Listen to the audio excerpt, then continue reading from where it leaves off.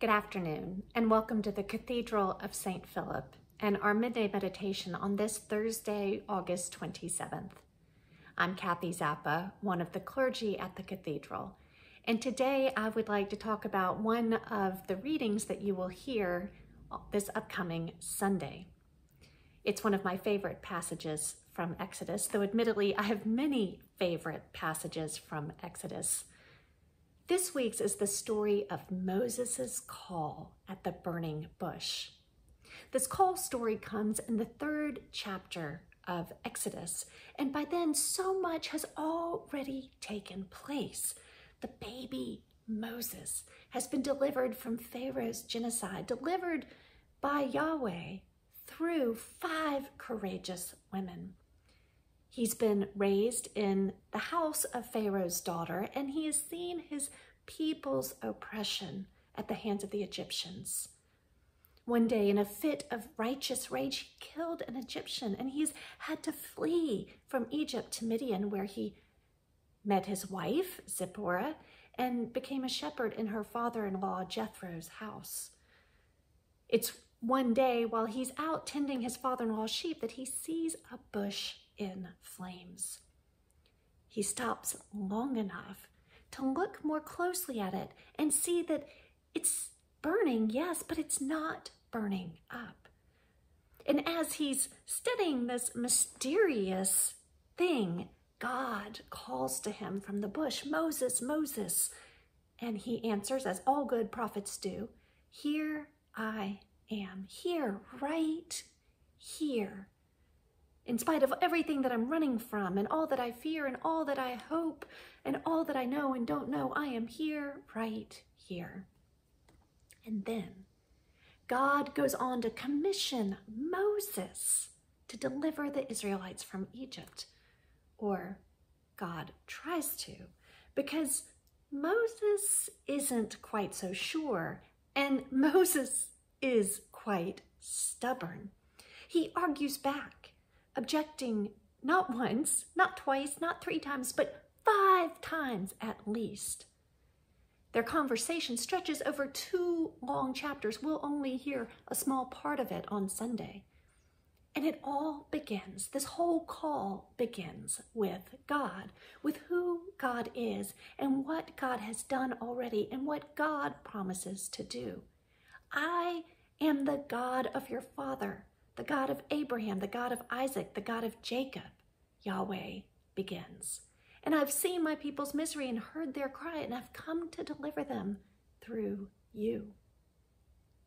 Yes, this whole call begins with and is grounded in God. But Moses kind of misses the point and asks, "Well, who am I that I should go?" And God answers, "I will be with you." God is reassuring Moses and promising to share this risk with him. And God offers Moses a sign that Israel will worship on this mountain. It's a sign for the future, a sign that will be realized in the future, to be sure. And so the sign depends on Moses trusting God first and acting on that trust first. But it's not quite enough for Moses. And he responds, "But I don't really know who you are. Who are you? What is your name?" And again, God answers. This time, God answers with a name and instruction. "I am who I am," or "I will be what I will be," God answers. And because that answer could be seen as a non-answer, as a greater mystery, God adds this reminder, I am the God of your ancestors. In other words, yes, I'm a mystery. And yes, you know me already. Our reading for Sunday stops there, but the dialogue continues as Moses objects again. "What if they don't believe me or my experience of you? What if I start to doubt my experience of you? Can I trust you? Can I trust what's happening right now?" And God answers again with 3 miraculous signs that demonstrate God's power. Signs that are more for Moses, I believe, than for the people. Moses' staff becomes a snake, his hand becomes leprous, and the Nile will turn to blood. Those are the signs. And perhaps satisfied finally that this Yahweh, this God is God after all, Moses turns the conversation back again to himself, still not quite trusting God or not quite trusting himself. And Moses objects for a fourth time.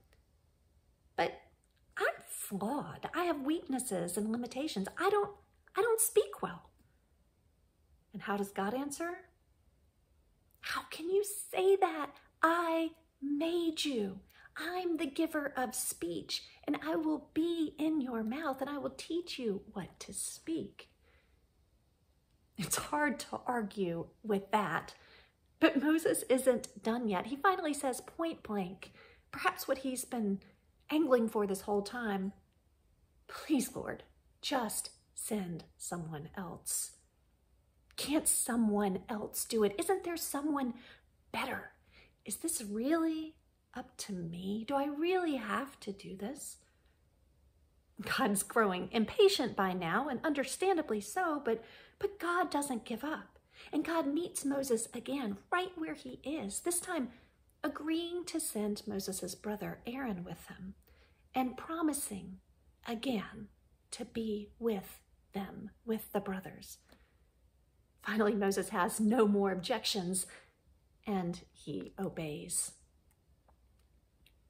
And I wonder today how you relate to all of these objections, to all of these questions. We all struggle with them, I believe, at some point or at various points in our lives, or perhaps all at once, all through our lives. Who am I, God, that you would call me? Who are you, God, that I can trust you? What if people don't believe me? What if I look foolish?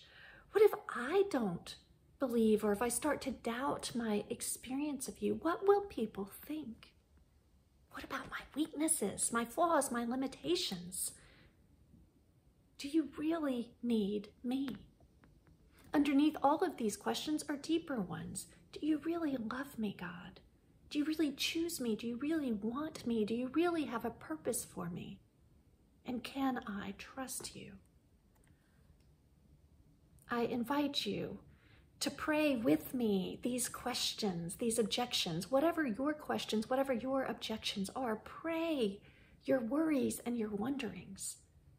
Don't give up. Be just as stubborn as Moses, trusting that God is just as stubborn too, and that God will not give up on you. That's prayer. That's honest relationship.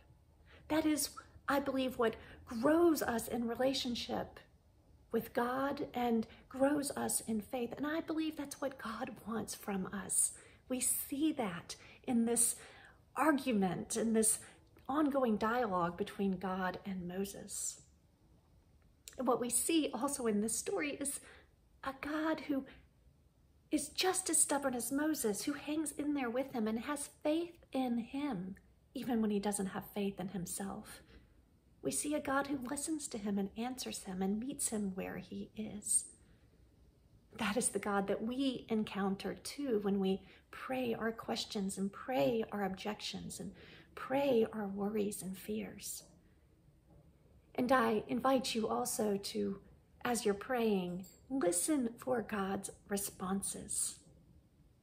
Yes, God says, I love you. Yes, I choose you. Yes, it's you that I'm calling. It's you that I created. It's you that I want and need.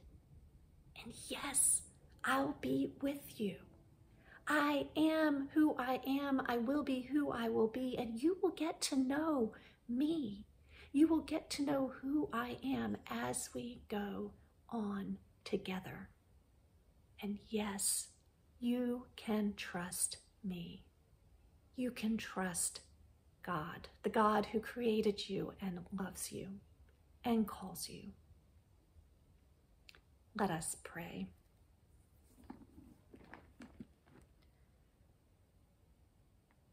O God, by whom the meek are guided in judgment, and light rises up in darkness for the godly, Grant us in all our doubts and uncertainties the grace to ask what you would have us to do, that the spirit of wisdom may save us from all false choices, and that in your light we may see light, and in your straight path may not stumble. Through Jesus Christ our Lord. Amen.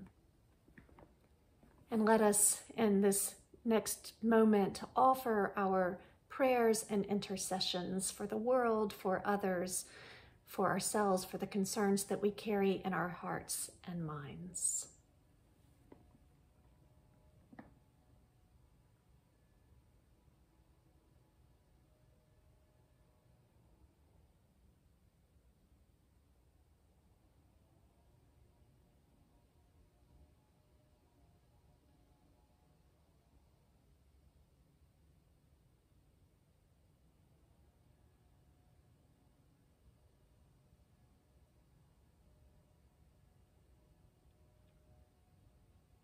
And now let us pray together in the words our Savior Christ taught us.